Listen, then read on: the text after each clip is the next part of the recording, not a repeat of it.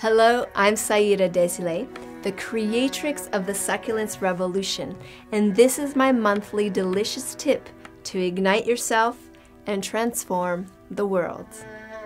This month, we're going to explore having delight for no reason. Joy and pleasure, for that matter, don't need a reason. They exist unto themselves as pure energy. This is amazing news. This means that we no longer need to create reasons or ultimatums for having joy. Yet, with freedom comes responsibility, because often people are looking for unhappiness as a sign to feel connected with you. When you start to be unfashionable in your unreasonable joy, you must exercise compassion for those who haven't yet discovered this delicious secret. So this month's practice tip, I want you to practice joy, pleasure, and delight for no reason. Discover what this feels and looks like for yourself.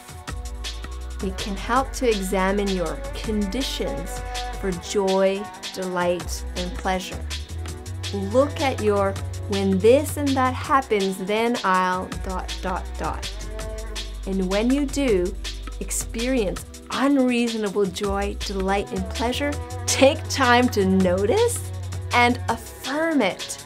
The more you make this a habit, the more your ability to love being alive grows.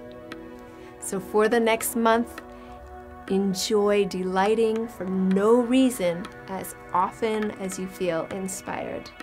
Remember, all these practices are given as an invitation to be done in the spirit of dedication and delight. Did you enjoy this video? Please like it, share it, and leave your comments below.